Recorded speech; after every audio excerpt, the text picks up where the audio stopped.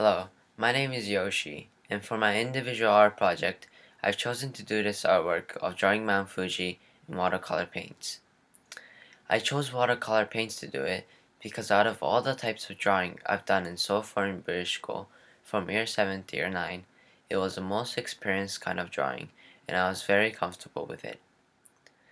I also chose to draw Mount Fuji because I thought that it would symbolize myself as Japanese wherever I am. Although I am from Japan, I've never been even close to Mount Fuji, nor did I even take a picture of it. And there are many other drawings that I could have done. I chose to draw Mount Fuji because this drawing would also display my personal life into it.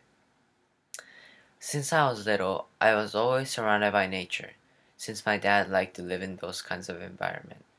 And I also climbed up lots of mountains, sometimes being carried up by my dad. Until recently, before I came to South Korea, I was in New York, so I was very close to nature there too, which is why I still love nature. When people say New York, other people think of it as urban side of it, but there are actually many places in New York where nature is filled with it.